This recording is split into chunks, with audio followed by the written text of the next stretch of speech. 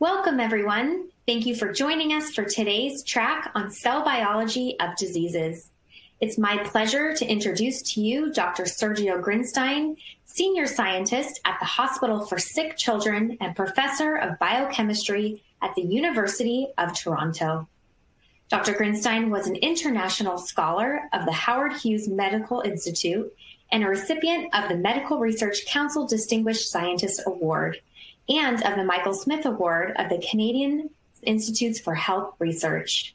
He is also a Fellow of the Royal Society of Canada. For a complete biography on our speaker, please visit the Biography tab at the top of your screen. Dr. Grinstein's keynote presentation is titled Phagocytosis, Macropinocytosis, and the Innate Immune Response, Recent Advances. My name is Michelle Ashton, and I will be your moderator for today's event. We are delighted to bring you this educational web seminar presented by LabRoots. LabRoots is the leading scientific social networking website and producer of educational virtual events and webinars. Before we begin, I would like to remind everyone that this event is interactive. We encourage you to participate by submitting as many questions as you want at any time you want during the presentation. Simply click on the Ask a Question box located on the far left of your screen and type your questions into the drop-down box. Our speaker will respond to your questions via email following the presentation. If you have trouble seeing or hearing the presentation, please click on the Ask a Question box to let us know you are experiencing a problem. This presentation is educational and thus offers continuing education credits. Please click on the Continuing Education's Credits tab located in the top right corner of the presentation window and follow the process to obtain your credits. Now, without further ado, please join me in welcoming Dr. Sergio Grinstein. I will now turn the presentation over to him. Hello, good morning. What I want to do today is discuss some aspects of the innate immune response, the one that is mediated by myeloid cells, primarily macrophages, dendritic cells, and neutrophils. Most of the results and general mechanisms that I'll discuss today will relate to macrophages, but in many ways they apply to all other myeloid cells. We know primarily about the innate immune system in the context of eliminating invading microorganisms. This slide shows invading bacteria in blue being approached and attacked by a macrophage, shown in yellow. The macrophage is able to recognize, adhere to, and engulf and kill the bacteria, eliminating potential pathogens. That is certainly the best known function of cells of the immune system. However, we tend to overlook an equally or perhaps more important function, which is the role of phagocytic cells in tissue homeostasis. In each one of us human individuals, approximately 50 to 200 billion cells die every day. They turn over, and when they die, they don't go to heaven. They actually have to be buried, and the undertaker is normally the macrophage, which means that every second, macrophages in our body have to dispose of 5 to 10 million dead cells. Those two are not the only functions of phagocytic cells. In the central nervous system, for instance, remodeling of synapses during learning or the process of forgetting is mediated by a specialized phagocytic cell called the microglia, which is really a glorified macrophage. So what is phagocytosis? Well, phagocytosis refers to the process of engulfment and disposition of particulate material, usually greater than half a micron in diameter. It can be a bacterium, it could be a dead apoptotic cell. Receptors recognize the particle that they're interested in, engulf it in what is called phagosome formation, and once a vacuole is formed that contains the target particle, that vacuole undergoes a process that's called maturation, which leads to the degradation, killing, degradation, and disposal of the material that has been internalized. The whole event is actually receptor mediated, and it's key to recognize properly the target particles, be they bacteria, fungi, or dead cells. Receptors on the surface of the phagocytic cell recognize ligands on the particle. And because the ligands are immobilized and because the ligands are multiple, they result in cross-linking and clustering of the phagocytic receptors. And these receptors signal a series of reactions that is complicated and very elegant that ultimately lead to the formation of pseudopods that extend to engulf the particle. The initial step in general is thought to be the activation of a tyrosine kinase, usually a Zurich family kinase. Subsequently, in the cascade of events are lipid kinases, PI3 kinase being an important one. And just as a reminder, phospholinositides are extremely important, very specialized signaling molecules. There are a variety of different phospholinositides, 7 species in particular, which are interconverted by the actions of lipid kinases and lipid phosphatases. The reason why these specialized phospholipids are important is because they are recognized by defined domains or motifs on proteins in the cell and serve for the recruitment and activation of a variety of different proteins. So as shown on this slide, there are domains that recognize PI4P and others that recognize PI45P2, etc. Not only has it been important to define the binding domains of these effector proteins, but scientists have actually taken advantage of this knowledge to identify the portions of the proteins that recognize the individual phospholipids, excise them from the target proteins, and use them as probes to detect the presence and abundance and dynamics of individual lipids. Thus, one can use a pH domain to look at PIP2 or a pH domain to detect PI3P. The way most laboratories have engineered these domains is by generating chimeric constructs with fluorescent proteins. And so a head group of PIP2 or PIP3 by being recognized by a specific domain that is in turn attached to a fluorescent protein will be localized in a live cell through transfection of a plasmid that encodes for the specific chimeric protein.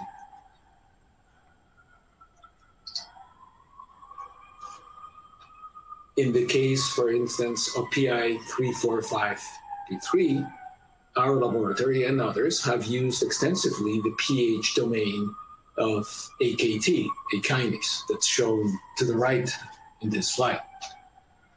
And as will be shown in the following movie, expression of the pH domain of AKT into a macrophage results in diffuse fluorescence of the probe in a cell that is not activated, but during the course of phagocytosis, as should be apparent from the following movie, there is an exquisitely localized transient accumulation of the probe, indicating the formation of PIP3 precisely and exclusively at sites where phagosomes are being formed. And the accumulation, as will be shown in the movie, is transient as the PIP3 disappears shortly after the phagosome is sealed.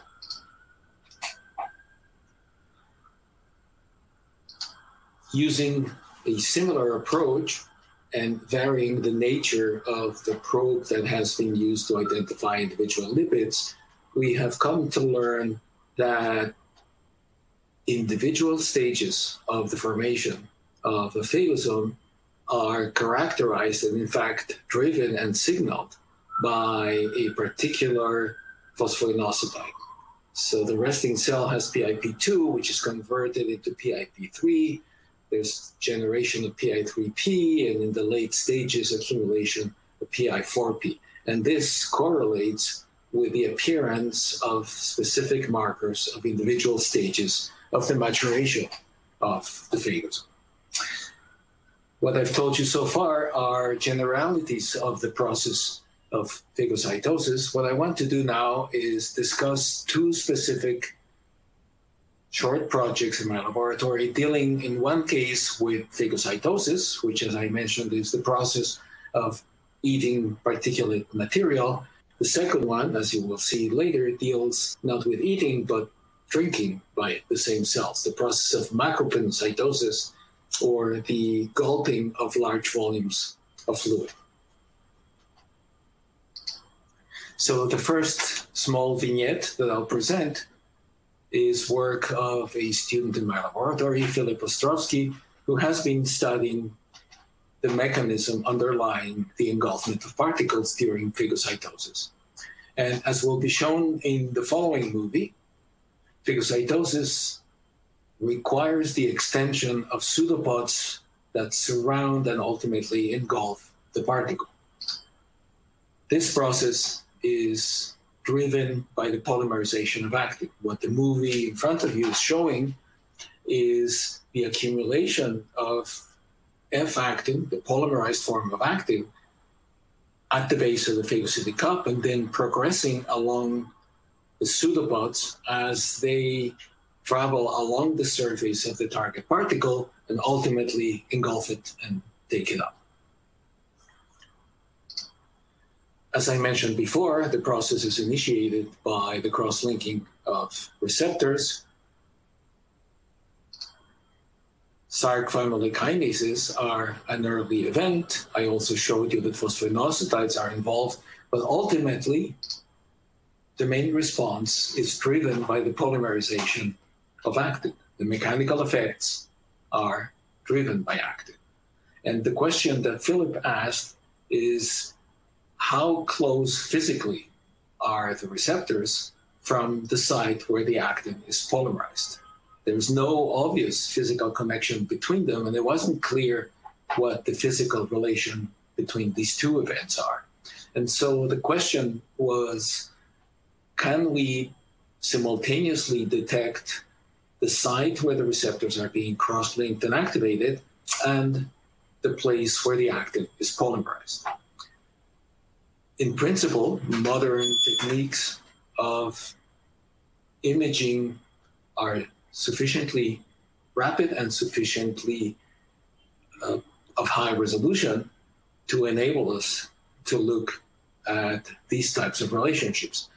The unique problem presented by phagocytosis, however, is that whereas proper microscopic determinations require the establishment of a well-defined focal plane, particularly when performing confocal microscopy, in the case of phagocytosis, the three-dimensional nature of the engulfment process makes it virtually impossible to track the entire event. As the cells are extending pseudopods, the particle is being driven into the cell. So how do we overcome this challenge?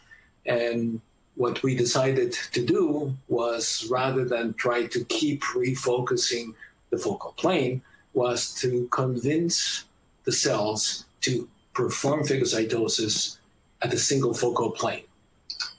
And we accomplished this by coating the surface of a cover slip with a ligand that the cells prefer to phagocytose, namely an immunoglobulin. So what you're seeing in the present image is a cover slip that has been homogeneously coated with immunoglobulin, and the blue circle represents a macrophage that is being parachuted from the medium onto the surface of the glass. And in essence, what we will be asking that cell to accomplish is to try to attach and engulf the surface of the cover slip. And indeed, these cells have an enormous appetite and a great ability to distend their membranes, and they try to open a big mouth to eat the entire cover slip. What is shown in the next movie is the polymerization of actin, as we illustrated before, but this time in 2 dimensions. And you can imagine yourselves as lying underneath the cover slip, watching upwards the efforts of the macrophage to open a big mouth and try to engulf the entire surface.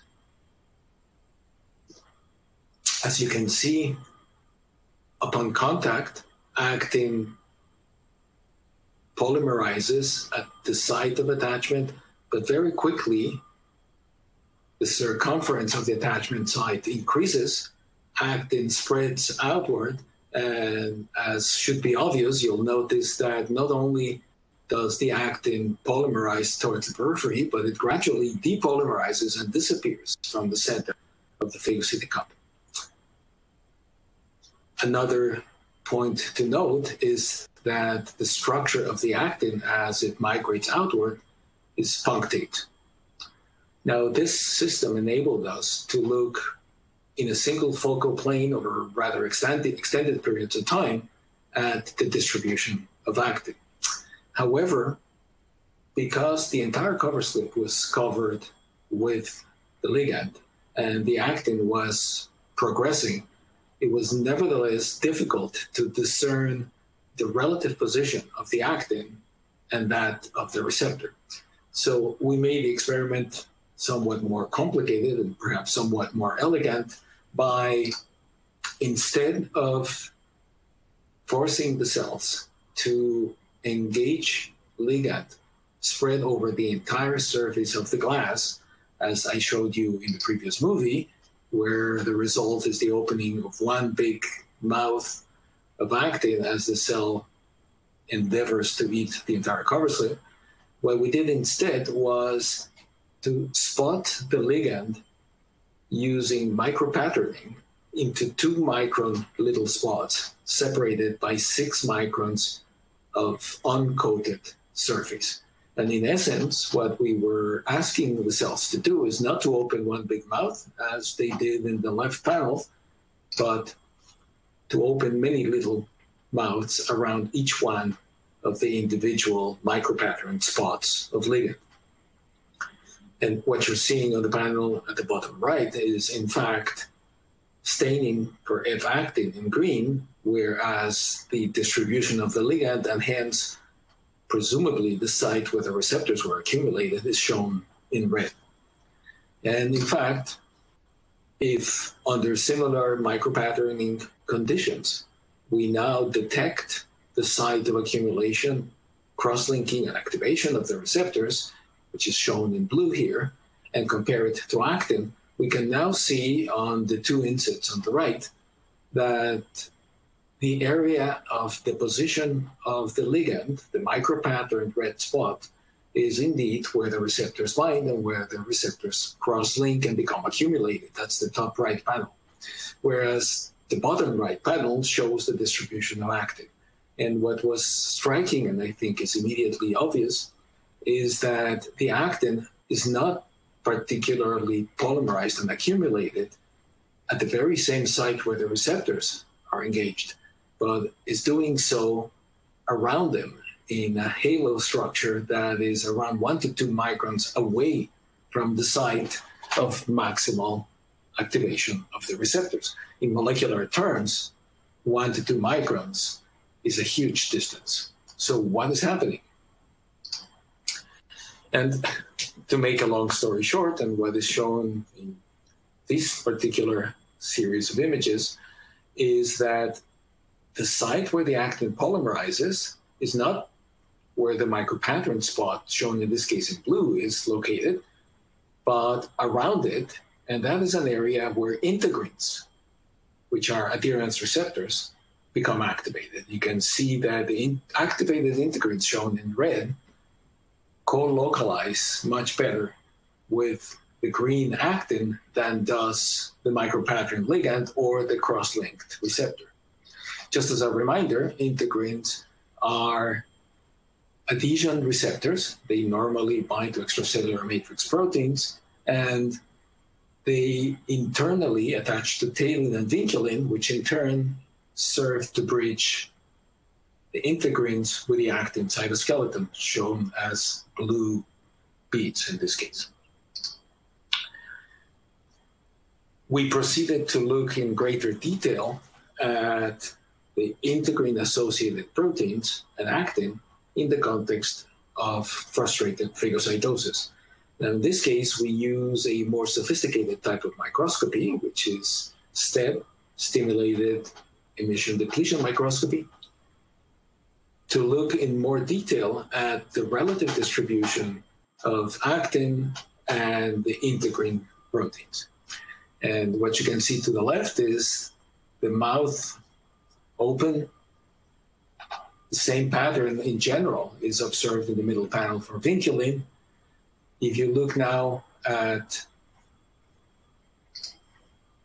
the panel to the right, and if you zoom into these structures, you will notice a particular arrangement between the actin, which is shown in red, and vinculin, which is shown in green. And vinculin, remember, is the protein that associates with the integrins. Okay, so what do we know about integrin structure and its accumulation on the surface of cells? The best known example is the formation of focal adhesions, which we're familiar with from a variety of cultured cells. And this is illustrated in this slide, where you can see adherent integrins binding to vinculin and tailin, which in turn attach to filaments of actin. So are we looking, in the case of phagocytosis, at focal adhesions similar to these? So as should be evident from this slide, whereas some of the same proteins are present in both prototypical focal adhesions and in the structures formed during frustrated phagocytosis, as shown in the left panels, their distribution is not identical. And more importantly, there are a couple of proteins which seem to be present in the integrin-mediated structures in phagocytosis that are not present in focal adhesions. And these are HS1, which is a homolog of cortactin, and also ARBC2, which is a component of the ARB2/3 complex. Both of them are present in phagocytosis, absent from conventional focal adhesions. So instead, we believe we're looking at a structure that may be analogous to what is shown in this other slide, podosomes. Podosomes are structures that are uniquely found in cancerous cells and also in some myeloid cells. What is shown to the left is a macrophage at rest adhering to the substratum, and to the right, the detail of podosomes, which show the integrins, tailin, and vinculin, but in contrast to a focal adhesion, they form a circle around a pillar of actin that runs perpendicular to the plasma membrane. So are we looking in phagocytosis at structures that are more analogous to podosomes? And indeed, when you look at all their features, they're extremely similar, and both of them contain HS1, and both of them contain ARB2/3. So are we merely looking at the formation acutely of podosomes during phagocytosis?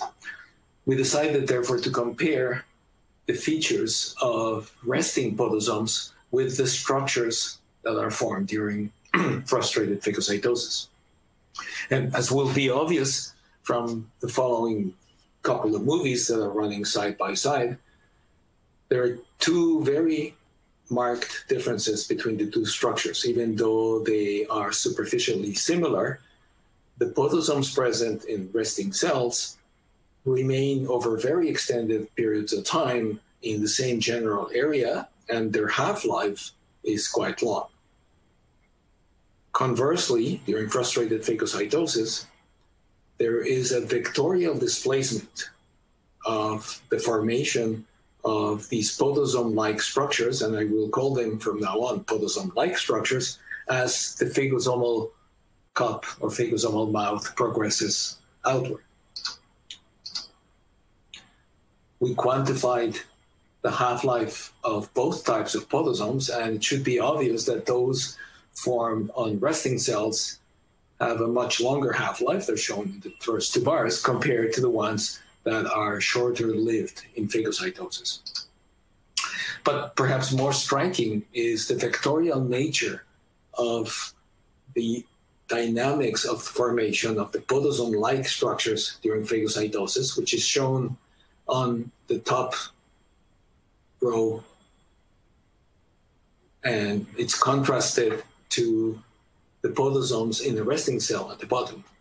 And if you compare the time shown in green and the time shown in red for phagosome formation, you will notice that there has been a clear vectorial directional displacement of the podosome-like structures during phagocytosis, whereas in resting cells, they generally remain within the same area and they turn over much more slowly. So structures are similar but not identical. So what dictates the directionality of podosomes? Why is their lifetime different in the podosome-like structures during phagocytosis? And so we suspected the involvement of phosphoinositides, which is the reason why I introduced phosphoinositides as signaling determinants during phagocytosis in the beginning of this talk. So we asked, is it known from the literature whether podosomes require phosphoinositides, in particular PIP2? To test whether podosomes require PIP2, we engineered cells to express a heterobifunctional system where a phospholipase that is able to hydrolyze PIP2 can be recruited to the membrane at the time of our choice by addition of a liganding molecule called rapamycin. Rapamycin will enter the cells, will be bound to a membrane determinant that has been transfected, and will in turn recruit active phospholipase to the membrane at the time of our choosing. Upon recruitment, the phospholipase will chew up phosphatidylinositol 4,5-bisphosphate, or PIP2. And we can therefore assess immediately the effects and the requirement for PIP2 on the formation of podosomes. So what is shown in this image in the top right is a resting macrophage where you can see podosomes formed on the top left of the cell very distinctly. They will remain there for very extended periods of time, except in a transfected cell that has a heterodimerization system.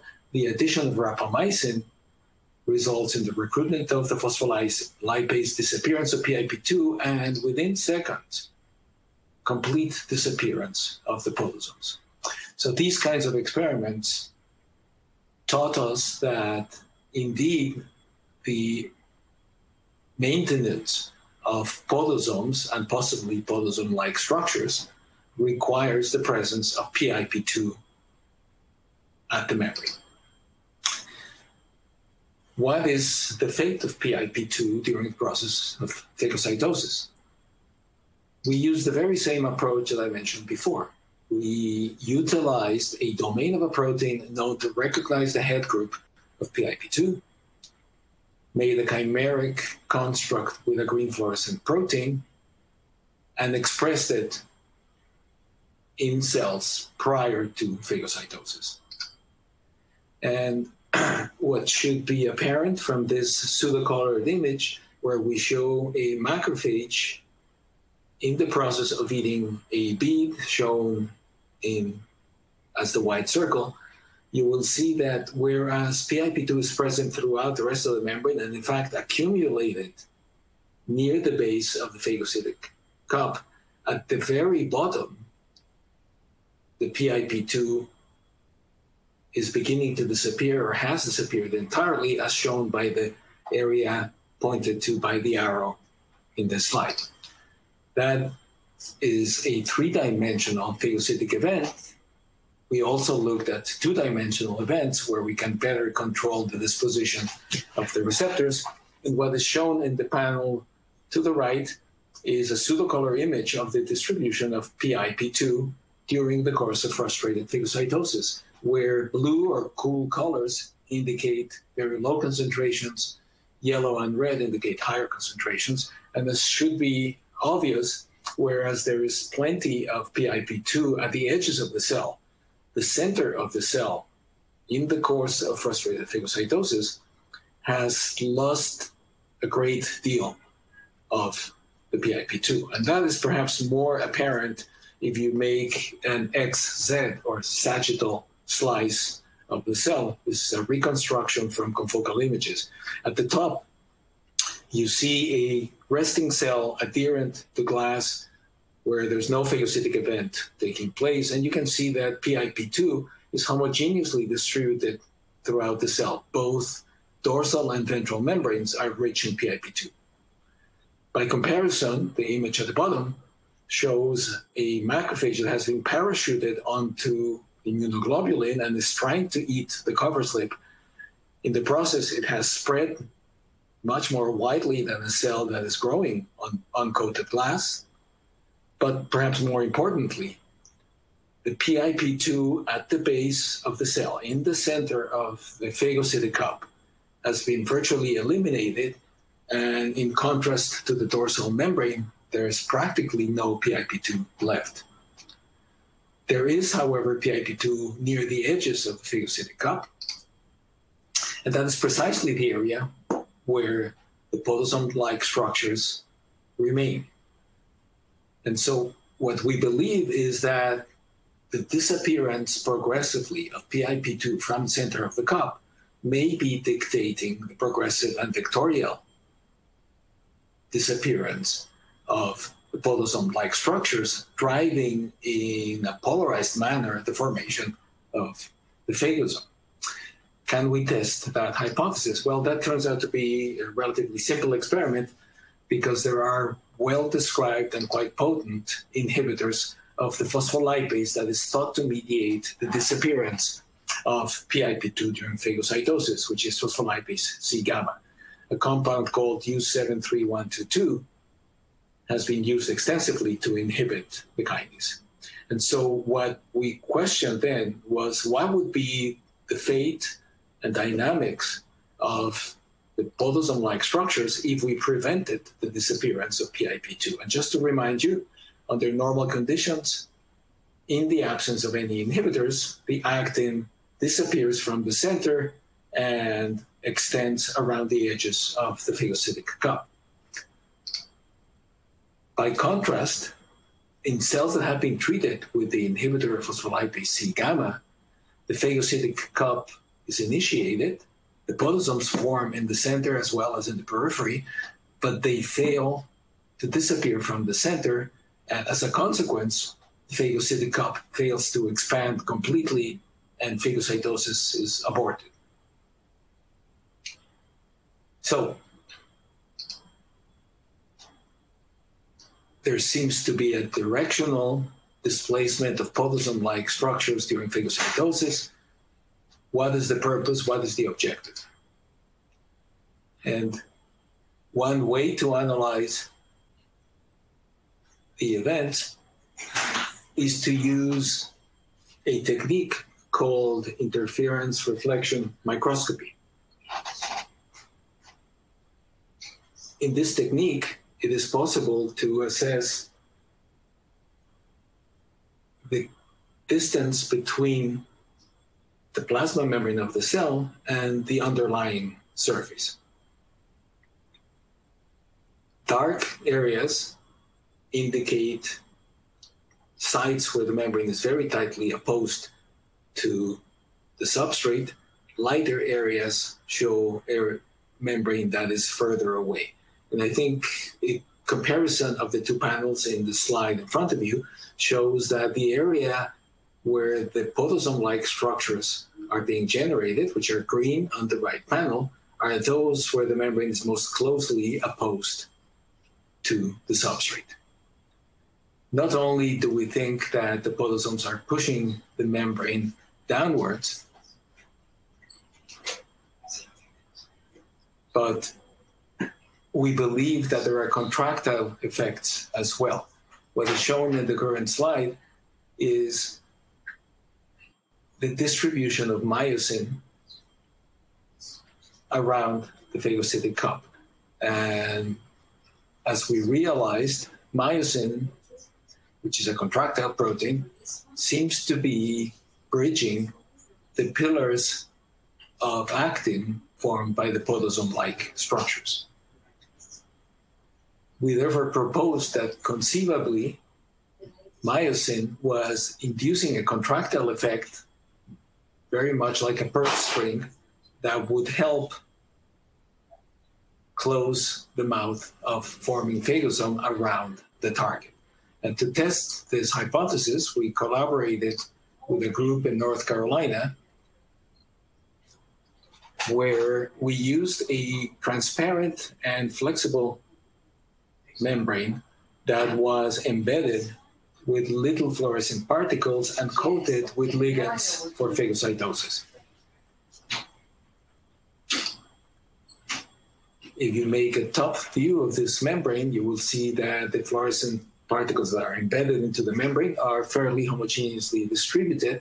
And the expectation was that should a macrophage land on top of that membrane and exert a contractile effect, we would see displacement inward of the individual fluorescent particles.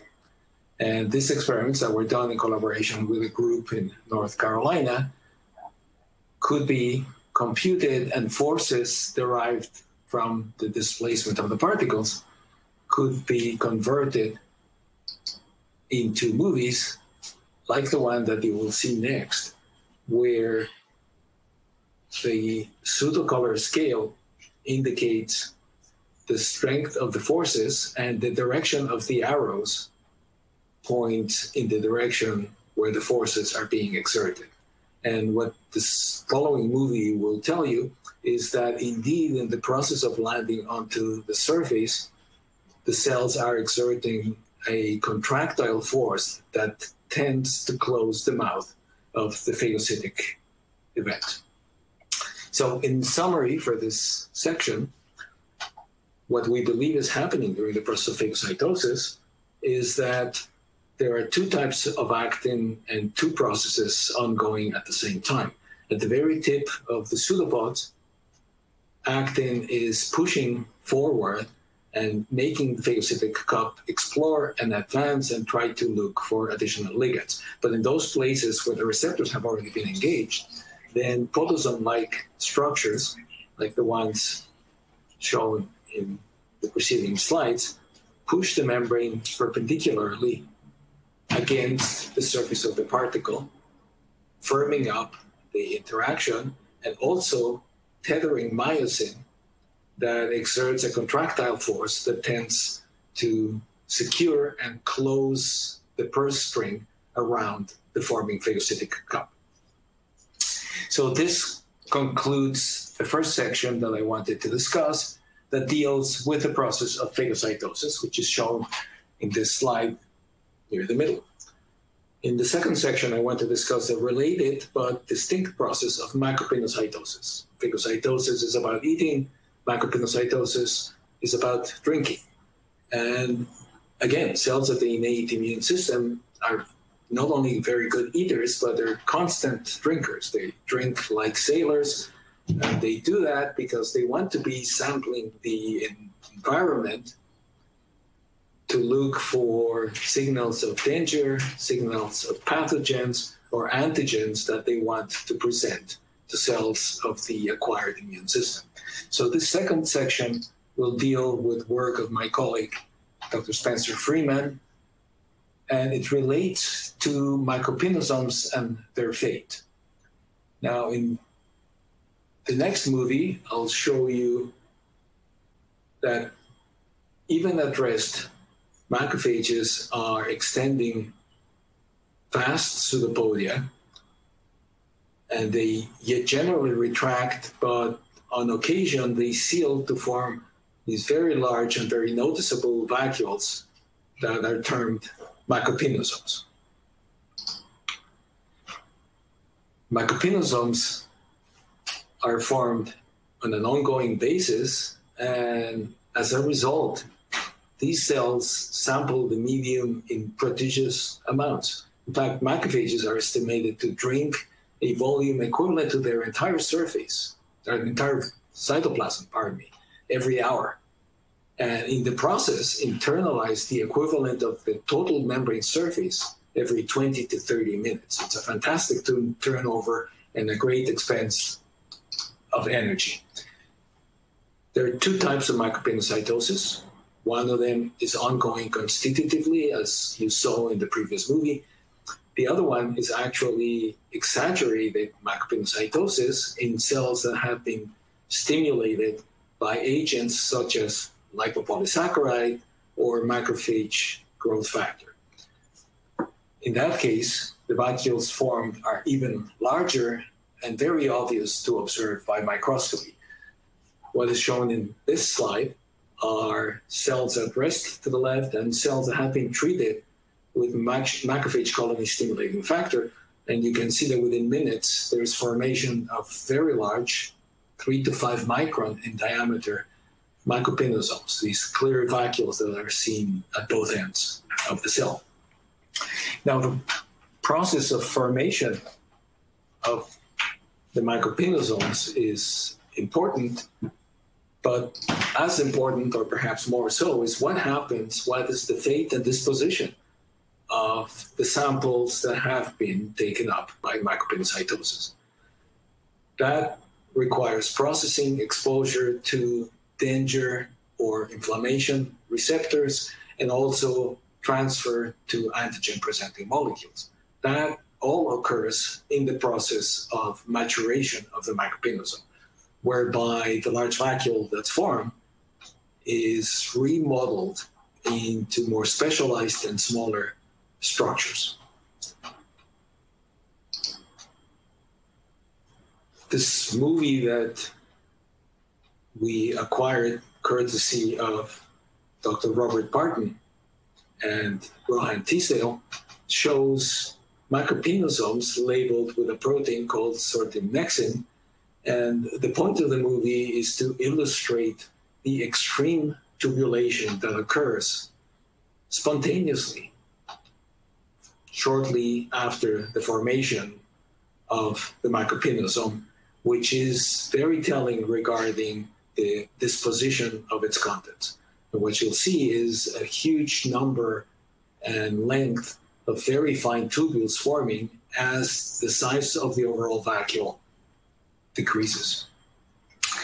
Now, interestingly, we had never appreciated this, but we started thinking about the conversion of a large vacuole into small tubules. And there are very significant implications regarding the surface to volume ratio of these two types of structures. A sphere, such as a macropinosome, if it has the 3 micron diameter that I mentioned as an example before, would have a surface to volume ratio of about 2 to 1. If that same sphere is converted into narrow tubules, such as the ones illustrated in the movie, which are approximately 50 nanometers in diameter and can be quite long, maybe 10 microns, the surface to volume ratio increases dramatically to about 40 to 1 or greater. So how does one go from a 2 to 1 surface to volume ratio to 40 to 1? Well, there are two obvious possible mechanisms. One of them is to add additional surface, but it would seem very impractical and onerous on the cell to keep adding huge amounts of membrane to the already large amounts of membrane engulfed during macropinocytosis. More conveniently, perhaps more expeditiously, and helping eliminate some of the fluid taken up is the reduction of volume from the vacuoles. And indeed, that can be readily appreciated if you load the macropinosomes with a fluorescent probe. What is shown here are macropinosomes at two different stages following the macropinocytic event. And what should be apparent is that over the course of just a few minutes, the volume of the macropinosome shrinks dramatically. And in the process, a fluorescent marker trapped in its lumen is concentrated, indicating that fluid has been extracted from the macropinosome. As dramatic as the uptake of fluid is during macropinocytosis, so is the shrinkage of the resulting macropinosomes, which in the long term prevents the swelling of the cells. As the graph to the right shows, you lose about 60 to 70% of the macropinosome within 5 minutes. So if the volume of the macropinosome is decreasing, then that implies that water is moving out of the macropinosome, and if water is moving out, it must do so driven by the movement of osmotically active particles. And the reason we chose to study macropinosomes is because as resulting from the uptake of the extracellular space, we know precisely what is the composition of the lumen of a nascent macropinosome. To the extent that the macropinosome resulted from trapping of a global sample of the extracellular space, and because we dictate the composition of the space, we know that the vast majority of the osmolytes are sodium and chloride. We therefore hypothesized that in order to shrink the macropinosome, sodium and chloride must be removed from within the macropinosome, followed by osmotically obliged water. And that hypothesis is simple to test in the case of macropinocytosis because we can readily alter the composition of the extracellular space. And we can do that by replacing sodium by a large non-permeant cation, such as N-methylglucamonium, or chloride equally by a large impermeant organic anion like gluconate. And so we tested 3 different conditions: macropinosomes formed in sodium chloride, N-methylglucamonium chloride, or sodium gluconate. The expectation being that large impermeant cations would affect the rate and extent to which the macropinosome would shrink. What is shown in the bottom panels here is that indeed, whereas the sodium chloride containing macropinosome shrinks readily within a few minutes, as we illustrated before, the absence of an impermeant cation, or the absence of a permeant cation, or the absence of a permeant anion prevented the resorption and therefore the shrinkage of the macropinosome. What I'm showing in these graphs are collected experiments from a number of different donors, where you can see that whereas in purple, the control macropinosomes shrink very quickly, as I illustrated before, within 5 minutes, losing the bulk of their volume. When you don't have sodium in the medium, or when you fail to add chloride, the shrinkage is largely inhibited, as is in the right panel, the resulting concentration of the fluorescent probe that became greater as water was removed in the control, but fails to happen when sodium or chloride are omitted from the solution. And so what seems to be happening is that, following the formation of the large sodium chloride containing vacuole, ions are rapidly removed from the lumen of the macropinosome. That implies the presence of transporting systems. What transporters could potentially account for this? Well, maybe co-transporters, symporters, or anti-porters, like they're shown in the top right, or perhaps more efficiently, channels that would have a greater transport number. So what do we know about channels in internal membranes? Well, not terribly much, but we do know that in the endocytic pathway in general, there are two families of cation channels: the TRP channels, particularly the TRPML family, and the TPC or two-pore channels. And remarkably, bioinformatic data shown to the right revealed that all of these channels are much more abundant, 5 to 10 times more abundant in macropinocytosing cells than in cells that don't normally affect macropinocytosis. So we have several possible cation channels, and one easy way to test for their involvement is to use pharmacology.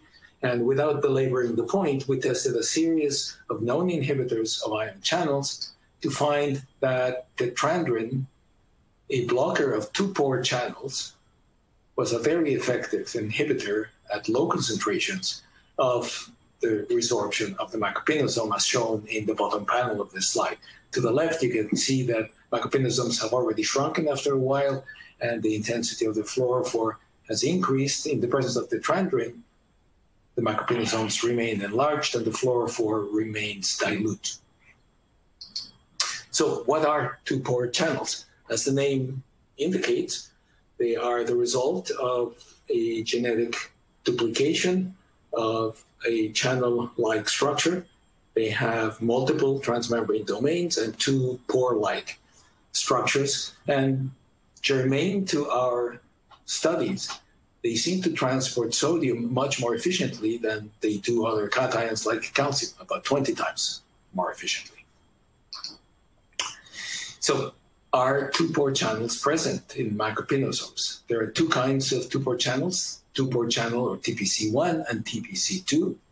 And as shown in this slide, TPC1 is recruited very promptly to the forming macropinosomes and remains there during the duration of their shrinkage. TPC2, which is present normally in later endocytic compartments, is also recruited, although it takes a few more minutes for it to become apparent on macropinosome.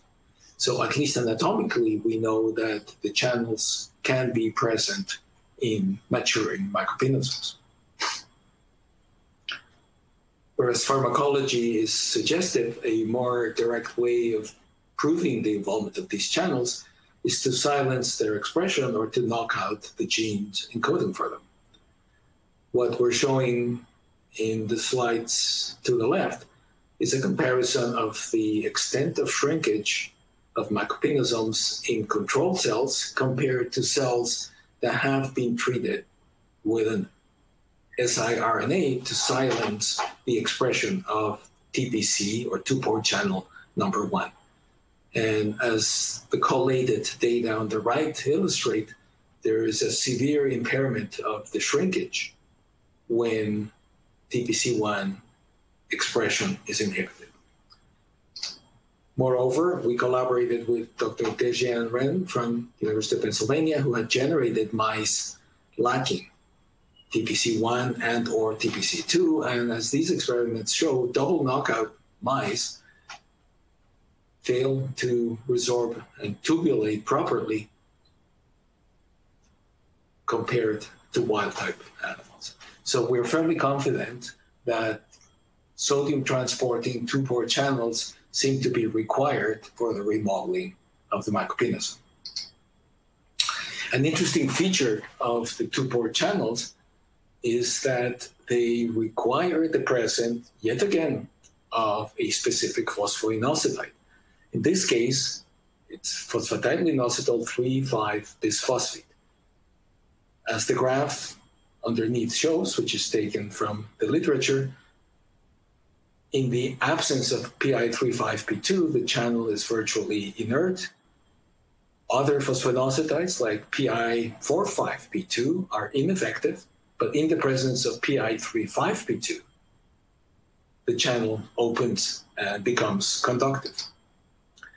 Just as a reminder, PI3,5P2 is a unique endomembrane phosphoinositide generated by the phosphorylation of PI3P by a kinase called PIK5. The resulting lipid, PI352, has been described exclusively in endomembrane compartments. And so we ask naturally, is the substrate PI3P present? Is the enzyme that generates PI352, namely PIK5, present? And is PI352 itself generated on macropinosom, which would seem to be required for activation of the two pore channels? What is shown in the leftmost panel is a probe for the presence of PI3P, which is clearly very prominent and generated very early in the formation of macropinosomes prior to their shrinkage. The enzyme that can convert PI3P, PIK5, is also recruited rapidly by macropinosome. And as suggested by yet another probe, it's conceivable that PI352 is also present there. And I say conceivable because there are some questions as to the reliability of the probe to measure PI352, which at present is the only one available. If indeed we need PI352 to activate the two pore channels, and if the two pore channels are required for the shrinkage, one would predict that inhibition of the formation of PI352 would in turn prevent the shrinkage of the macropinosome. And luckily, there's an entire family, in fact, several families of very potent and specific inhibitors of PIK5. We tested the one shown on the slide and assessed the ability of the macropinosomes to resorb. And as shown in the bottom left, the macropinosomes not only fail to shrink, but in fact continue to swell upon addition of the inhibitor of PIK5.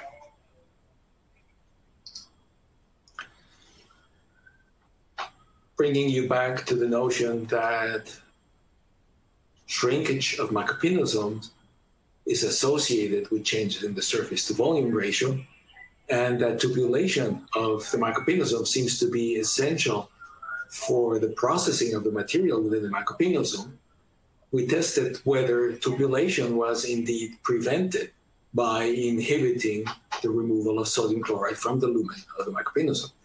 And what is shown on the left is a controlled situation where sodium chloride was taken up into the macropinosome.